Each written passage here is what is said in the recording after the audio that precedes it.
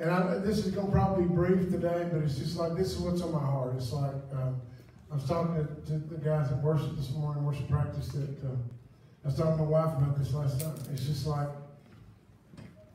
the longer you go, the further you walk with God, the more you see, the more you endure, the more you experience.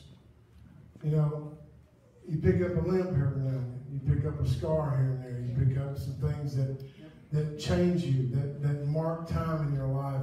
And sometimes you carry those things with you. And so the thing that I'm going to point to Matthew 21, verse number 28 and 30. It says, what do you think? He said, a man had 2 sons. And came to the first and said, son, go, work today in my vineyard. And he answered and said, I will not. But afterwards, he regretted and he went. He came to the second and said likewise, and he answered and said, I go, sir, but he did not go. Now watch this. Which of the 2 did the will of the Father? What is God's will? What is the thing that he's the most concerned about this morning? It's not what your intentions are. It's not how you got there. It's simply that you finish. Yes. Amen. He doesn't care that you made up your mind 15 times, as long as you got back in there, as long as you finished what you said, as long as you crossed the tape. Because to be honest with you, he doesn't need us for anything. Right. We need him for everything. Yes. But the one thing he wants out of you is to cross the tape and get home. Right? Amen. Next page. It's not how you drive, it's how you arrive. Anybody ever heard that? Yeah. Most of us that play golf, they can't hit off the tee. That's our anthem. I can play golf probably better than I can. I've been playing since I was 16. That's 43 years, and I'm still as bad as I was when I started. Because I come out of my shoes when I try to hit it off the tee. I mean, if I can't hit it as hard as I can, then what's the point? Okay? One guy told me, you'll have to slow down your backswing and live with the extra distance. And so, but it's like, you know, so I'll double it off the tee, but then I'll grab that short iron and I'll love it too until I hit about 10 until I get to the green, and then I'll three-putt. So that's my golf game. But the phrase is, it's not how you drive, it's how you arrive. You don't drive, you drive for show, but you putt for dough. In other words, it's not how you get there, it's what you do at the end that makes the difference. It's when you get to the place that God's called you to be and finish your course, finish your ministry, finish your assignment. Yeah. We are also entangled with the minutiae, that's a new word if you don't know what that is, of our lives. The little tiny details. Oh my gosh. We're drowning in so many details and so many things that just occupy thought space, that occupy the billboards of our mind. That's all we do is we think about these little things, and none of that stuff is going to make it past the fire. That's right. We're paralyzed with every single decision, detail, and outcome, when all God really cares about is that you finish, but more importantly, that you finish well. Do you understand what I'm talking about? Finishing well? Yeah.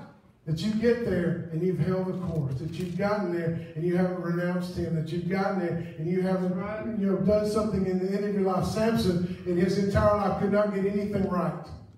I mean, it's like at every turn he did something dumb. He ate honey out of a carcass. He did all this. He was a Nazarite.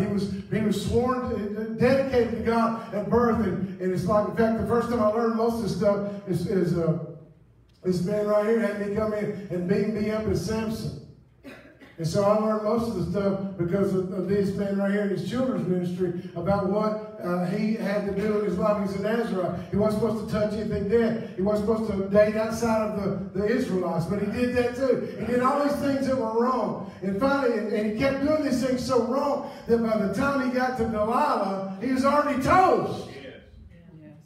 I mean, he was so cocky and full of himself that he thought, you know what, I'm strong, I can handle anything, I can do whatever I want. And when it finally got down to it, he came to the place to where Delilah said, they bound him with ropes, they bound him, did all these different things. And finally she said, what is the source of your strength? And he said, well, my mom always said, I don't think he was stupid, I think he was so cocky. He said, if you'll cut all my hair off, I'll be like everybody else. And guess what? She sent to the soldiers. They cut his hair off. And he was as weak as every other man. The problem is when the soldiers came in, he jumped up to face them. You know why? Because he couldn't tell the difference between being anointed and not. Because he'd been willing away in his relationship, and because he'd been compromising and willing away to the point that where in everyday life he'd already gotten it and didn't even know. Is anybody still with me? Luke chapter 14, verse number 28 and 29 says, "For which of you intending to build a tower does not sit down first and count the cost, whether he has enough to finish it, lest after he has laid the foundation and is not able to finish, all who see it will begin to mock him." And I want to tell you something. I've got some famous examples, and I was going to tell somebody else's story, but one of them is going to be mine. That when we first started renovating this building, a guy came by here and offered to do something for me, and we didn't have the money to do it. I thought, well, okay. Well, he started on it, but then he started demanding money. I told him in the beginning we didn't have the money. So it was putting this stucco on the outside of the building. Well, the front of the building stayed that way probably for 10 years. With just styrofoam stuck up there, breaking off. It was just the most embarrassing thing for me. Because we had started, but we didn't have enough money to finish. And so there is a monument to failure for everyone in the city, and anybody that cared to look up was to look up and see how we had not counted the cost, and we started and not finished. There's some people I know that started a building project on their church, and they raised money and they built the foundation, but then they couldn't continue through, and the building sat out there, and finally they raised money to put a privacy fence. To hide this shame. And I'm just telling you, this is the trick of the devil. What he wants you to do is start half-cocked. He wants you to start with half of your, commitment. Right. Okay. Are you all in or not? If you're all in, it doesn't matter. But if you're not all in, the first sign of trouble, the first sign of difficulty, the first sign of challenge, you'll back off. And then there will be your everlasting shame. He'll say, look here, you began and you couldn't finish. How many of you know that God is all about the finish? Yes. Galatians 6:9 says, let us not grow weary while doing good. For in due season, everybody said due season, we shall reap if we do not lose heart. Why did he put that in there? Because it's easy to lose heart. I'm just telling you, it's easy to lose heart. And if you have not lost heart, I don't think you've tried much. Because if you're not stepping out on faith and trying to do what God's called us to do, and leaning over into the impossible, we haven't even begun to do the thing we were put here to do. If everything's easy and cozy and predictable, we haven't engaged God at all. He's not even obligated to do anything because we haven't even engaged His ability to do anything because we're all doing it under our own strength. Anybody still with me? Right. Now, this word due season is the one that stuck out to me. I told them in worship this morning. I've had about a dozen people come to me in the last month. They're saying different things, different places, different backgrounds, but they've all come up and had something to say differently. They've all had the same thing to say, even though they're different people. And they keep reminding me about the seasons of life. I told them this, I'll tell you. They said, that God put this thing together in Genesis. He said that as long as the earth remains, seed time and harvest, cold and heat, winter and summer, they're all going to be here. That we can pretend and confess and say, I'm just not believing for winter. Right. Right. I'm just going to keep my bathing suit on, my flip-flops. I'm going to walk right out there. And you know what? If you're in Montana, it'll kill you. No matter how much you confess it, this is God's doing. God put this thing in place. That there are seasons. There are times when things are here. There are times when things are flourishing. There are times when it dries up and it's not here. And this is by design. And I'm just trying to tell everybody, this may be a word. I hope it was a word for me. That you know what? You cannot go into the next season till you let the last one go. Because what you're looking for is in the next season. It's not, you've already looked here, it's not here. But you're holding on because this is predictable. This is something that you can measure. You know how this is going to be. And the unknown, just like it was to Israel going into the wilderness. Why did they try to go back to Egypt? Because they knew what that was like. To live by faith is to trust in God that you're going to enter into things that you have no idea what you're doing. And it's scary. It's just not comfortable. It's just not fun. Right. When I go to a restaurant, I'm more likely to order the exact same thing every time I go. Is anybody with me? Because I've had that experience, and once I said, try this, I wasted a meal because it was terrible. And I knew I would like that. Right. We're those kind of creatures. We don't like to change very many things. Okay? Yeah. I've had the same hairstyle since I was in high school. At least I have hair. Next page. I mean, that's everybody's waiting praying for it to fall out. See who's got the most faith. Hebrews 12:1-2. It says, therefore we also, since we're surrounded by so great a cloud of witnesses. Why am I saying this? Because this is the whole deal. The whole thing we're about today is that this life we're living is not about us. Even though we try as hard as we can, and the line starts here, to make it all about me. Okay? It's not about me. There's a cloud of witnesses that are looking. Have you ever heard of the 6 degrees of separation? You ever heard that phrase? Yeah. That means that we're 6 degrees away from touching the entire world. You ever done the Kevin Bacon test? Yes. Pretty amazing. Okay? If you don't know what I'm talking about, then you can go in and type in any actor, and he's connected to Kevin Bacon somehow. Try it. It's amazing. I think there's no way. Charley Chaplin, yeah, there's a way that he's connected to Kevin Bacon. The 6 degrees of separation means that I know Clint knows somebody, they know somebody, they know somebody. If you go 6 layers, you will have reached the entire population of the world. That's why these witnesses that we're watching us are so important. That it's not about, we don't need satellites. We just need a life that is a satellite. Amen. We need somebody that's living a life out loud, that, especially in difficulty, especially when things aren't going right, especially when you can't move your arm and I'm just going to be honest with you, I'm not going to hide that and tell you that I wasn't just terrified. Right. Yeah. But I'm not terrified now with the gym last night. I didn't get to do all I wanted to, but I did a little bit. Let me tell you something. I did a little, and that's all I needed was a little bit. Amen. There's a little greater kind of witnesses. So therefore, let us lay aside. Let us lay aside. I like this because it doesn't say, Brother Rick, work through it. Come on, that's right. Okay. Figure it out. That's right. Yeah. Trace it down your family tree. He said, you know what? You're wasting your time. Just lay aside. Yeah. You don't get a name for it and a cause for it and a genealogy for it. Just throw it away. Yes, Lord. And the sin, everybody knows what sin is. That's right. What is sin? It means missing the mark. Yeah. Oh, good. No, it's still bad. It still leads to death. It's just missing the mark. Yep. If the mark is life, you're missing it in the death area. Yes. All right. And the sin which so easily ensnares us, so let us run with patience the race that is set before us, looking unto Jesus, what? The author and finisher. Say it again. Finisher. He's the finisher of our faith, who for the joy that was set before him endured the cross, despising the shame, and is set down at the right hand of the throne of God. Next page. Philippians 1:6, being confident of this very thing, he who has begun a good work in you, what? Will finish it. Listen, the reason you're still here is because he's not finished with you. He's wanting you to make up your mind, I want to finish. I'm not happy or content to ride this out or float down the lazy river. I'm going to finish my course. Amen. And some of us, it doesn't matter how long you've been laying dormant. It's just time for that little lightning bolt to hit and revive you like Godzilla and come up out of the ocean. You don't need my invitation. Okay. No, I can't go. Next verse. 1 Corinthians 9. And watch this with me.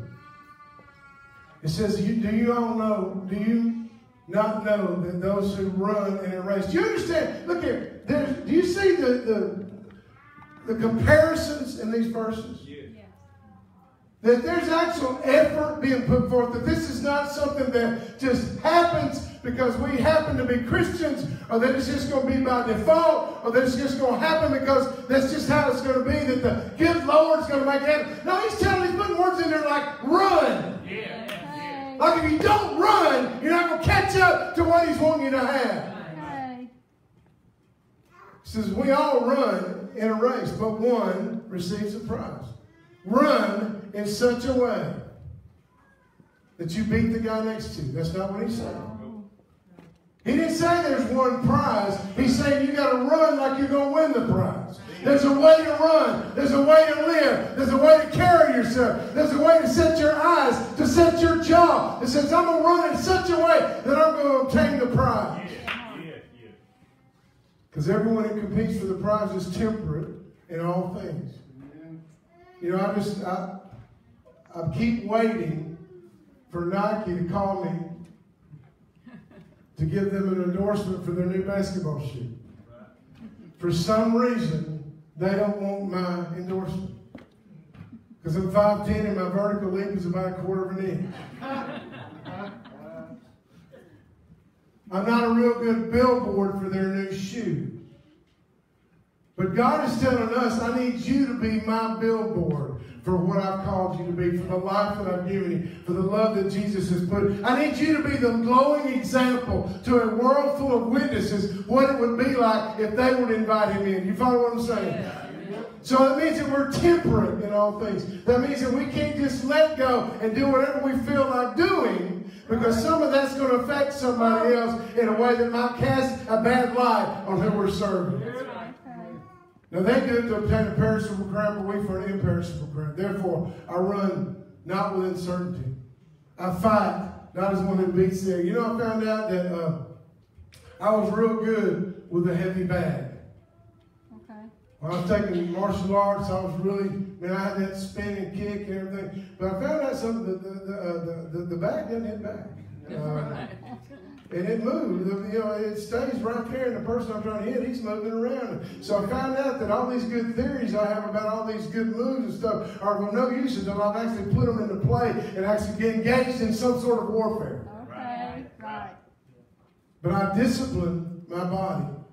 In fact, the word discipline my body is, in the King James, says buffet or buffet. But it doesn't mean that. It means literally to black your eye. Kind of like Santa. That's what was happening to Santa. He was getting out of line. Just get back in line. If you black your own eye to make yourself do what's right. And believe it or not, that's sometimes what it takes. Sometimes it takes you overriding that craving and that desire and that everything in you that wants to do what's against the Word of God. But something in you's got to rise up and say, I will not cave in to these feelings or these desires. I will do what God has said to do. Amen? Yes. Why do we do that? Why do I bring my body to subjection? Because after I preach to others, I don't want to be the one that's disqualified. Back in the 80s when I was first getting saved, and a lot of TV preachers have very visible following. And I was sitting there in an office full of people who were just heretics. And I watched this happen, and I thought, you know what? Their whole life work is destroyed because of this one thing. All that's forgotten. All the salvations and the Bible colleges and the people, all that's forgotten. Not by God, but by the witnesses. Because of what? Because I'm just telling you what, that when we do what we're supposed to do, if you think the world's going to be happy with you, they're not. They're not going to like you a bit. Because when you walk in the room, you bring conviction. When you walk in the room, you bring a presence that they've been trying to discredit and explain away. They can't, because now you brought it right into the place. It's like every time I walk outside at night, I'm just blown away. Pastor Cameron told me about there's another meteor shower coming up, and I'm like, I just love that stuff. I had my poor kids out on a blanket. It was 20 degrees. I built a tent, put a kerosene heater under it. Caught on fire. It's all right. They remember it. But when I look out there in my backyard and I look up in the sky and I see right there is Jupiter. And it's 800 million miles away, and I'm looking at it. It's right there. It's that far away, but it's real. And when you see these little bitty things, when you see the miracle of life, look at nature in any kind of way. Look at what somebody sent pictures around about those snowflakes. Y'all see that? Yeah. How pristinely perfect they are. How can any of this happen accidentally? Without a divine design, without somebody putting something in place. And so when you see all that and you realize that this is about more than me, it's about more than me whether my football team wins, it's about more than me whether or not I get what I want for Christmas, it's about more than me whether or not everything, all my little dreams that I've been hanging my hat on come true. It's about more than that. Right. Anybody with me this morning? Next page. Well, the first thing is finishing on number one. I'll start with this. I got several lists here. Hang with me. First thing we're going to do, if you're going to finish well, you're going to have to learn to lay aside every weight. Yes. If you think that you're going to finish well and harbor and keep pet sin in your life, you're not. It will find a way to destroy you. It will find a way to destroy you. It's not God doing it, you're doing it. It's like you're inviting a snake in your house and you're wondering why it bit you. It's a snake! That's right. Next. You got to run with patience. Okay.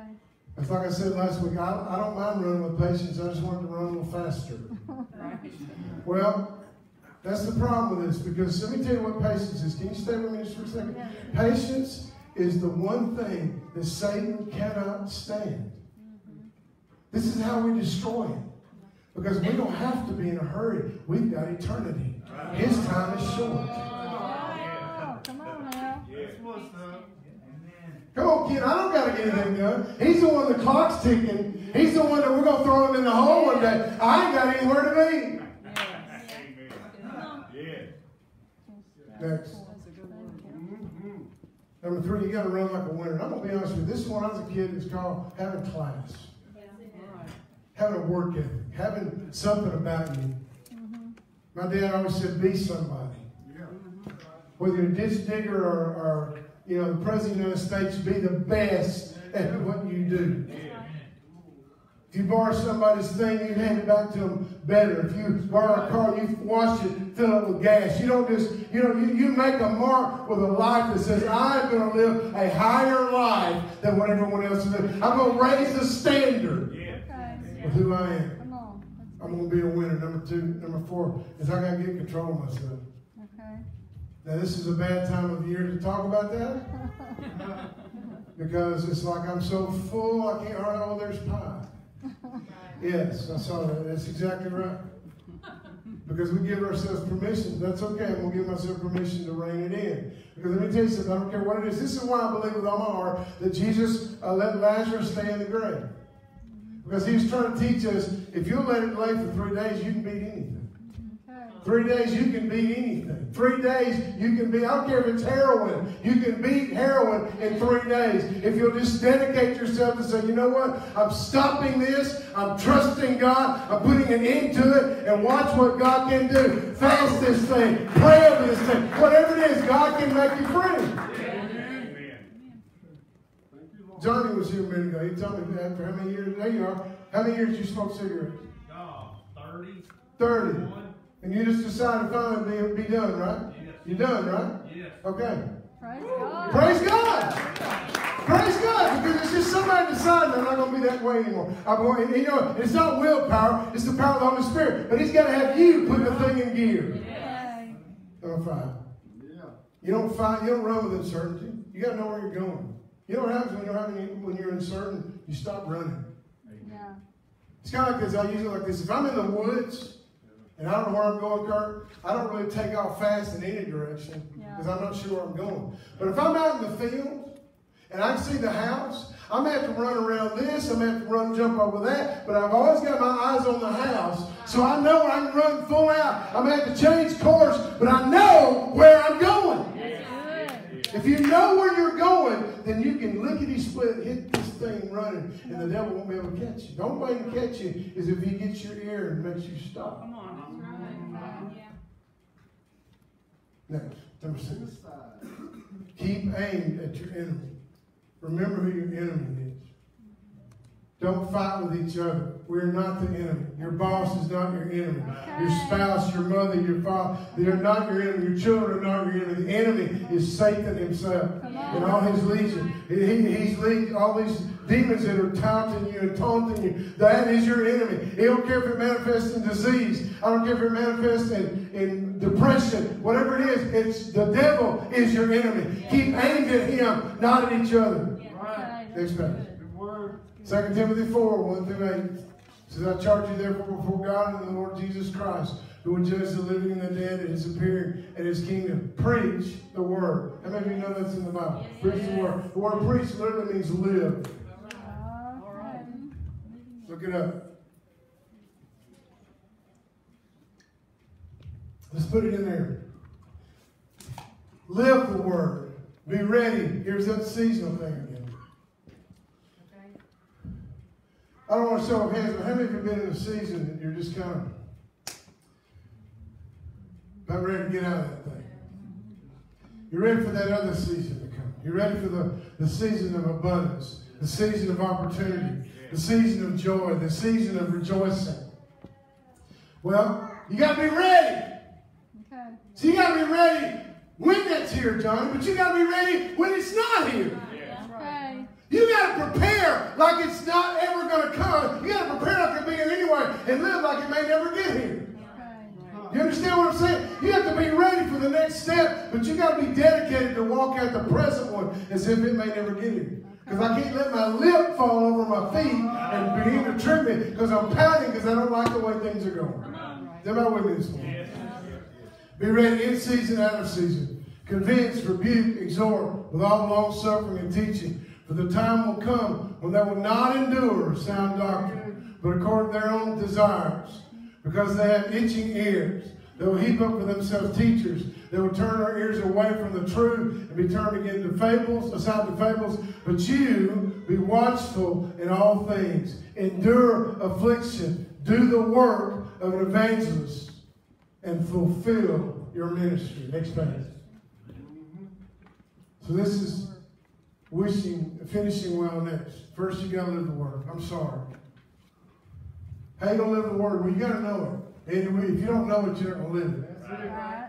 So you got to know it. And then you got to apply it. You just got to do what he says. Well, I tried and I messed up. Well, good. Get right back up and do it again. Right. Keep doing it until it becomes part of you so that you have to think to do it. Next page.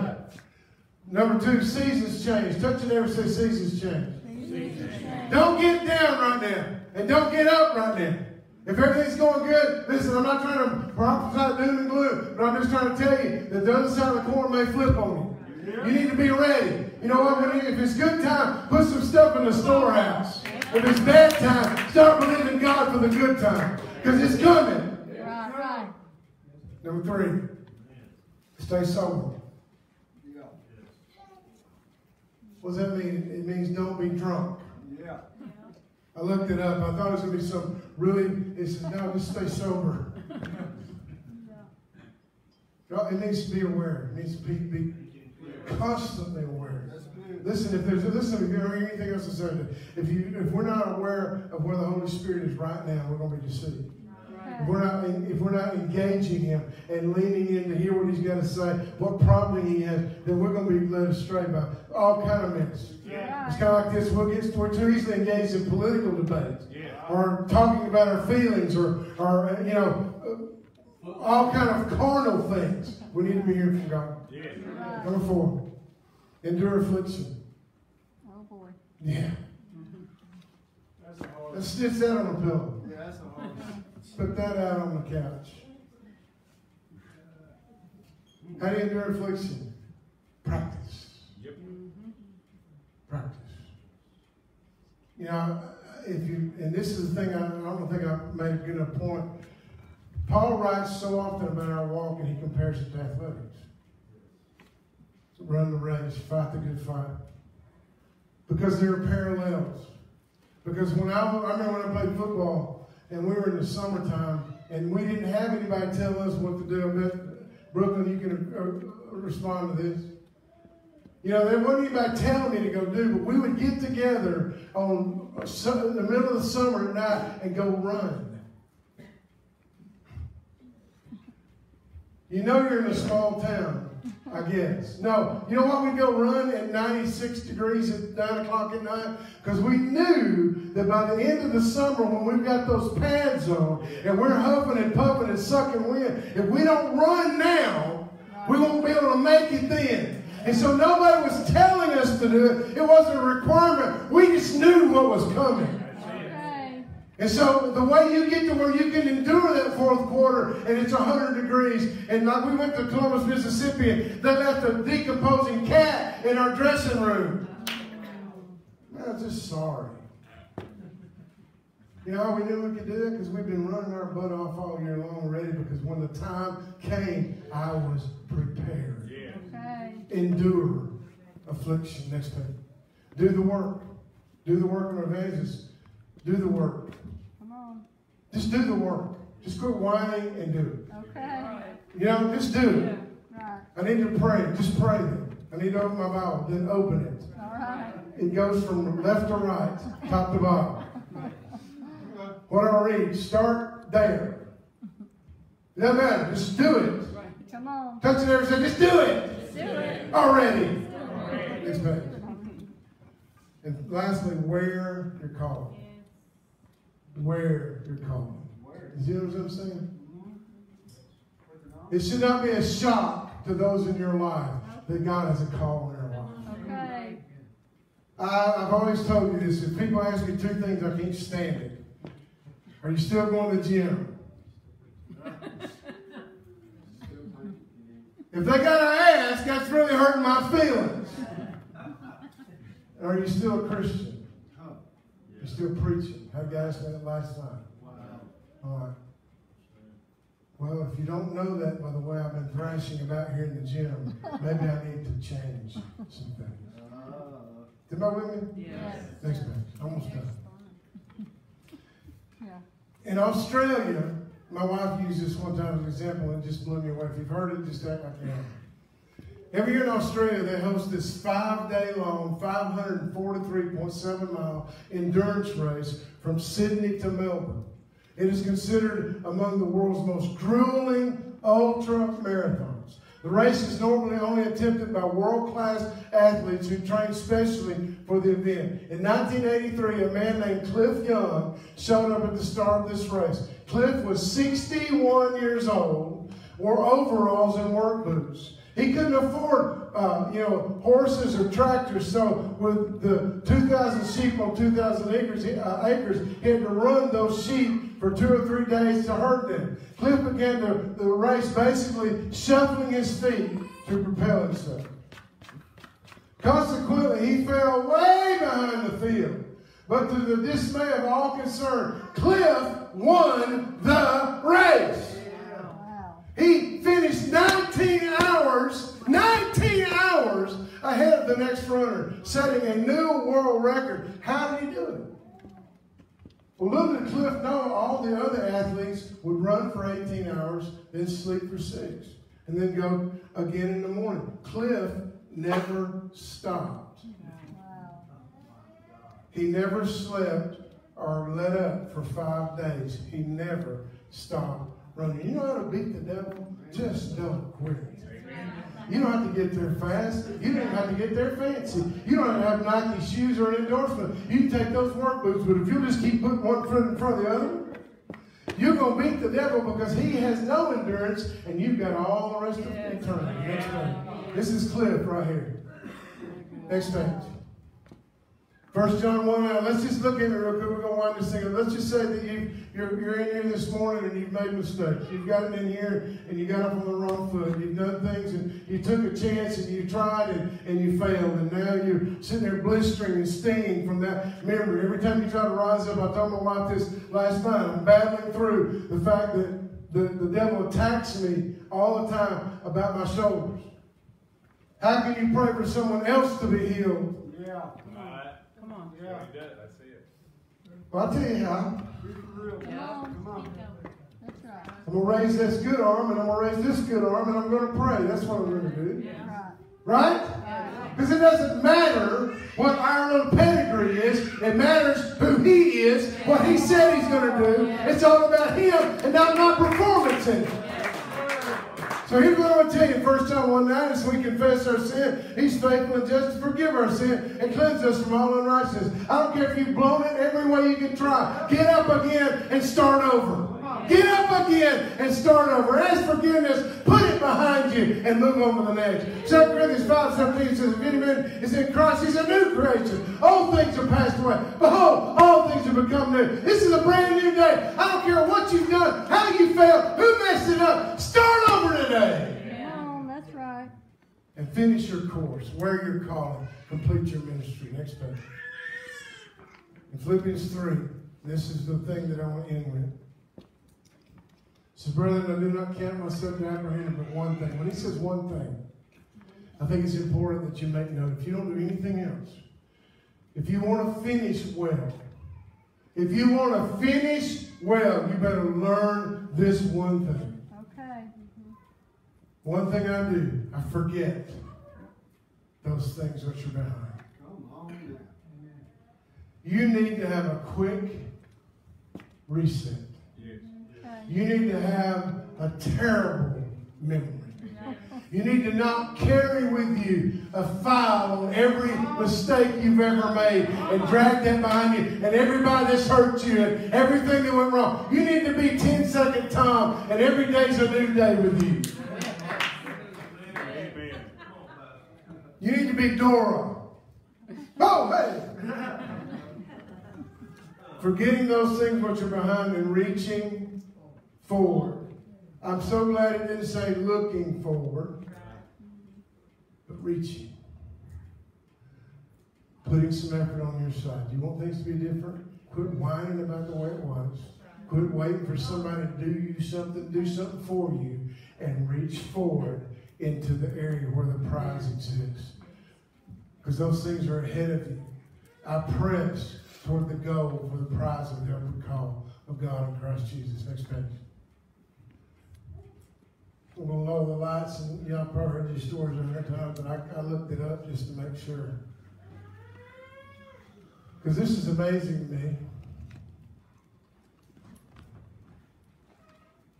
I told this story last week, and my kids are in music, and I've told them this. There's a group, secular group called Goo Goo Dolls. You ever heard of them? Yeah. Well, they were a garage band. They finally got a record deal, and they gave them a limited deal, and they sent them out on the road. And back in those days, they would send out 45s, or at least a CD with 2 songs on it, kind of a front and back of A and B. And they toured, and nothing was going well, and it just like nobody was coming to the shows. And finally, the record company sent word to them, "We're going to cut your tour short, bring you back in." And all of a sudden, one specific DJ flipped that record over and played the song on the other side named Iris. And he said from the last show to where they couldn't hardly fill up a concert hall, they went to this next place and it was sold out and everybody's singing their songs back to them. And they're looking at each other like, what happened? And all of a sudden, it went from here to here. He said, we were so excited they extended the tour. When we got back off the tour, they called us in and said, I got good news. The record company said, I got good news for you. You only owe us $250,000. And Resnick's the guy's name. He said, if I ever thought about quitting, it was then. Not when we couldn't fill up the hall, but after we'd come to this place, and I realized I'm still a million miles away. Because it said like this, you've got your whole life to write your first record and 6 months to write your second. And he said, writer's block set in, and suddenly I just couldn't do anything. And all of a sudden I had tasted of this success that I would never see.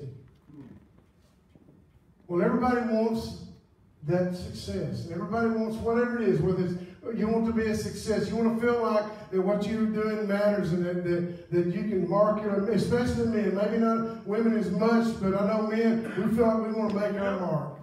I've got a little dog, and that's all he wants to do. Pepe, all he wants to do is mark stuff. I wonder if that's how we look to God anyway. But Wow. But the example's been given of the Chinese bamboo tree. This is the Chinese bamboo tree.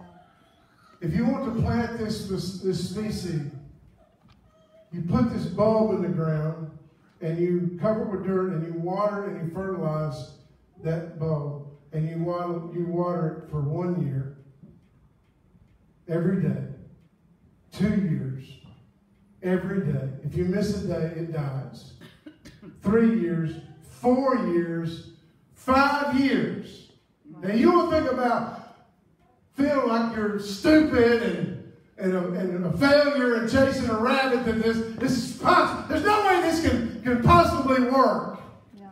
I've been doing this for 5 years, nothing but a mud hole.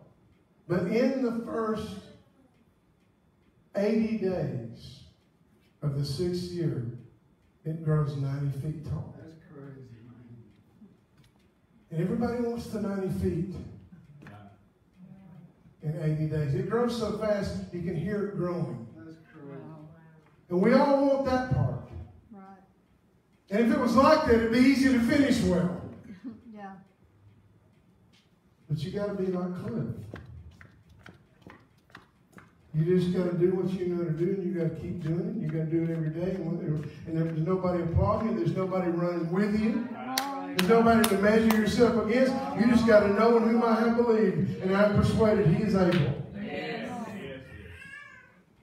And I know that I may have come through the driest time of my life, but there's a new season about to break forth. I may have come through the time where I didn't know what I was doing, but I knew I was going to keep doing it anyway. And I'm bringing my body into subjection. I'm bringing myself into a place of self-control. I'm not letting the devil have the satisfaction of running me ripshod everywhere. I'm going to do what I know, and I'm going to keep doing what I do. They asked John Wesley before he died, he said, if you knew that Jesus was coming back tomorrow, what would you do? He said, I'd get up at 5 and pray, and I'd go down to the plant, and I'd preach to the people, the workers that's coming in. He said, wait a minute, that's what you do every day. He said, I live every day as if He were coming back. And I'm just telling you, I believe we are coming into a new season, a new age of the church, a new age of what God's doing, and we have got to get ourselves ready. And it's time for you to decide, I'm going to finish well. I don't care what's happened before. I don't care what's going on in my life. I'm putting that stuff behind me. I'm forgetting those things which have gone on before, and I'm going to press forward, reaching in to my destiny. I want you to pray with me right now. But we just pray this morning, just ask you right now, Lord, just that if there's any of us in this room, that we need to say, Lord, I've been dragging failure, I've been dragging disappointment, I've been dragging all this stuff behind me, and I'm ready to cut it loose. I'm ready to enjoy my life. I'm ready to let those things land on God where they belong, and I'm going to make sure that from here on I'm going to finish well. I'm not going to finish as a consolation prize. I'm not going to finish as some sort of second tier. But I'm going to go for the very thing. I'm going to go for your best. I'm going to go for what you put me here to do. I'm going to finish my calling. Fulfill my ministry. Live up my days in honor of you. And I pray for us this morning, Lord God, if we've had mistakes and discouragement and we look at ourselves and we're open book, we're just like, if the devil has an open channel in our head to condemn us, to criticize us, to accuse us, Father, we want to cut that loose today and not listen to what he has to say anymore. Because I'm not measuring myself against others or where the devil thinks I ought to be by this time. I'm just going to keep moving my feet, walking forward, because I know that I'm going to win this race, because I'm going to run in such a way like I'm going to win. With your head bowed and your eyes closed, just quickly, let me pray for you. Anybody want to raise your hand aside? I heard you today. I want to cut that stuff loose. I'm going to take this as my day. Yes, sir. Anybody else? This is my day to start new. Yes, sir. Anybody else? Yes, ma'am.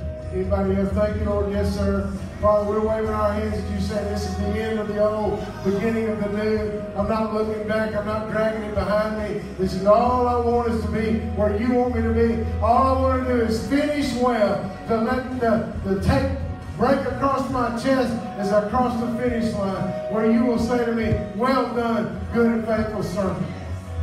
We praise you, Lord God. We just thank you. We receive it as done. Everybody stand with me.